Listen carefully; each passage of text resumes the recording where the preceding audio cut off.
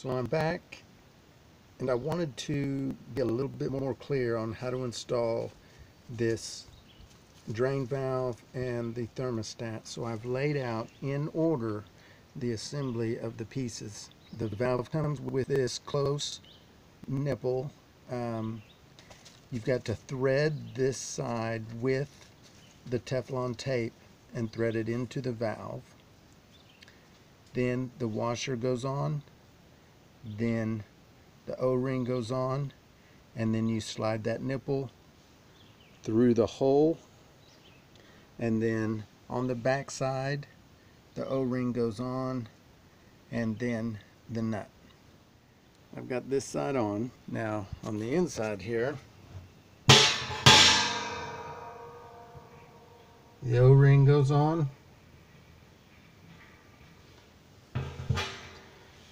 and then the nut. And you can see one side of the nut has a recess in it and one side doesn't. The recess goes against the O-ring.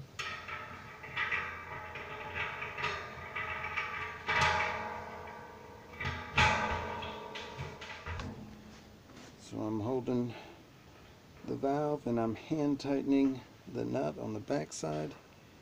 Get it as tight as I can. Now I'll get the wrench.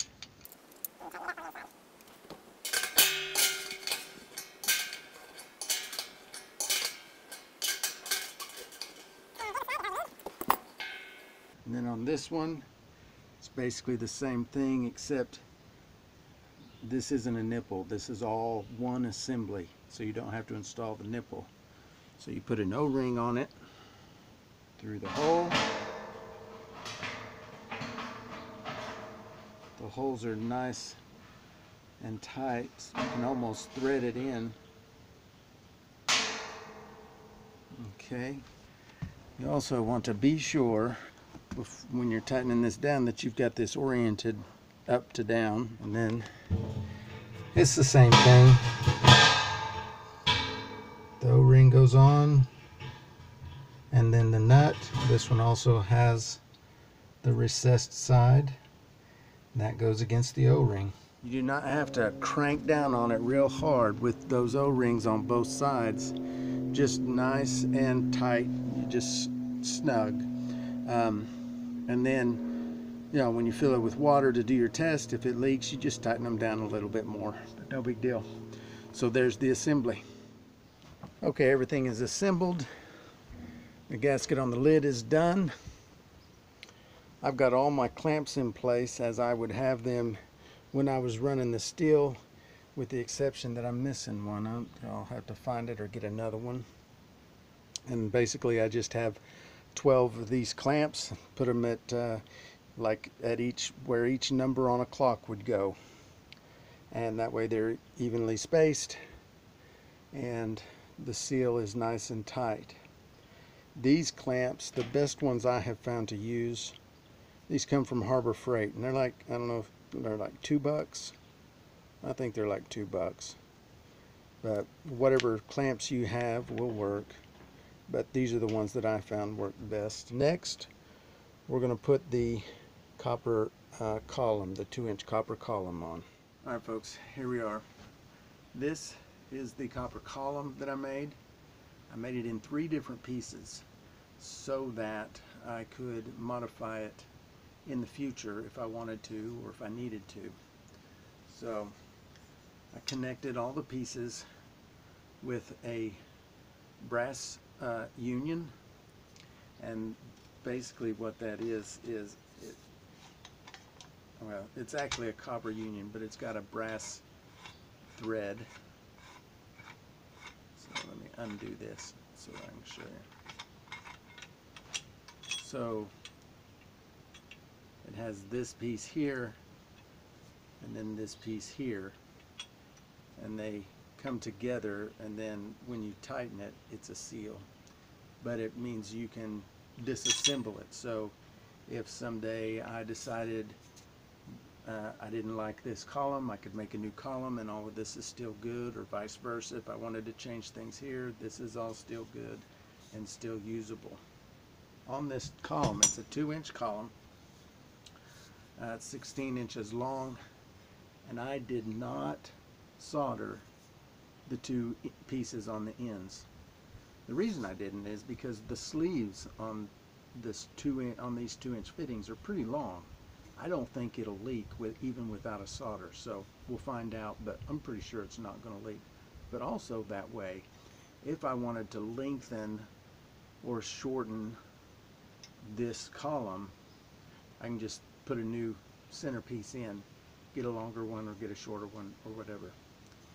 The bottom piece is a 2-inch female adapter. It's got the same threads here as are on the stainless steel nipple that we had welded onto the lid, so that'll thread right on. And then on the top side, got a 2-inch coupling, and then this piece that goes in here that I didn't solder is a 2-inch to 1-inch reducer.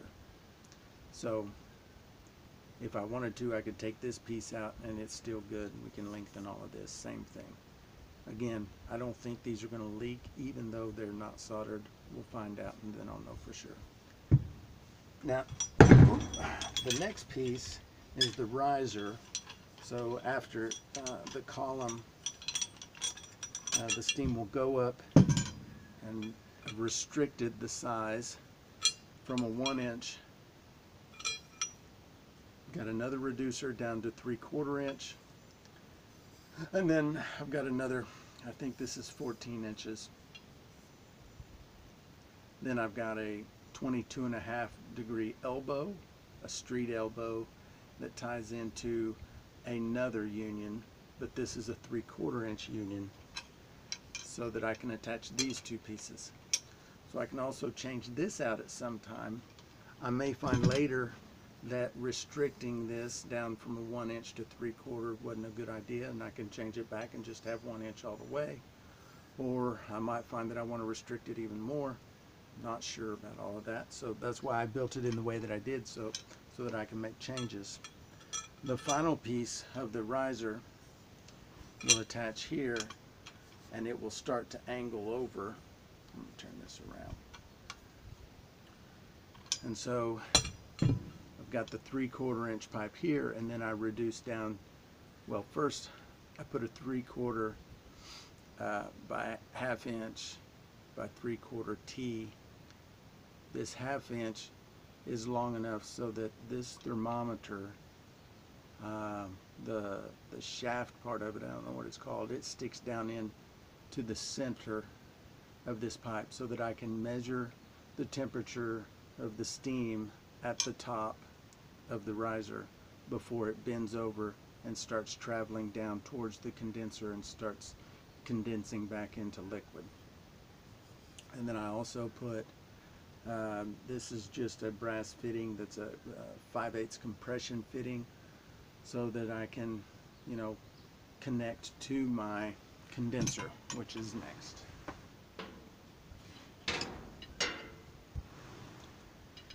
This is the condenser. So it's a 3/4 inch pipe with a 1/2 inch pipe that runs all the way through it. And then I've got an inlet and an outlet for water so that cold water can surround this 1/2 inch pipe, cooling down the steam, therefore condensing it back into liquid. And that's what this attaches to. And then I'll show you a video with it all assembled. And I don't have a video of me making the condenser. There's lots of them on YouTube. I may make another condenser. I'll do a video showing you how. It's not that complicated. The main thing to remember though are this reducer from 3/4 inch to 1/2 inch will have a little stop that will stop the pipe, the 1/2 inch pipe, from going too far in a normal use, but this isn't a normal use. We want it to run all the way through. Most of the time in plumbing you would want that pipe to stop right here. So there's a little ridge. It acts like a little stop. That pipe won't go any further, so you've got to get a Dremel or a file or something and file that down smooth so that the pipe will run all the way through this 3/4 inch pipe. That way the water will be able to surround it and cool down the steam. And then you just pump water. I just use a little Harbor Freight, it's like an aquarium pump or a pond pump or something, I'm not sure, but I just got it at Harbor Freight. I think it was like 20 bucks, something like that. And then those are all of the components of the steel. It's a very simple steel. It's just a basic pot steel with a column. And if you're a beginner, this should be fairly simple to make. It's really simple to run. You don't have to worry about, you know, a thumper or a reflux core or any of the things that kind of complicate the process. It does make the process more specific, and it gives you more control over what the final product is, but it's not necessary. So as you get into this hobby, you may find that you want more control over everything, and you want to upgrade into a reflux steel. But this one works really good. I've been distilling for quite some time, and it works good. So there's that video. I'll come back at you with another one. Here is the steel assembled. You got the 2-inch column down to a 1-inch riser, to 3/4 inch, to the bend with the thermometer so that you can check the temperature of the steam at the top, and then 1/2 inch down through the condenser, and it'll drip out here, and that's it. The reason I wanted this column and wanted this as tall as it is my thought is that there might be some water condensation that will happen in this column and drip back down, so that the alcohol steam continues, and as it does, it loses water, therefore raising the alcohol content by the time it condenses. We'll see how well that works. This is the first steel that I've built with this tall column design, so I'm going to try it. We'll see